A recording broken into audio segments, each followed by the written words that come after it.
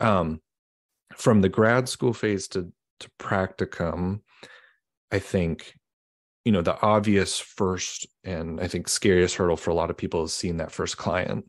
That feels like the biggest jump from, again, maybe we did some, practice sessions in grad school, and maybe we saw our professor, even see some clients, but we weren't actually in the chair. We weren't sitting there yet. And I will forever remember my first client. I remember sweating, driving to the community clinic, and it was literally just one client, yeah. but I Yep. will always remember. Mm-hmm.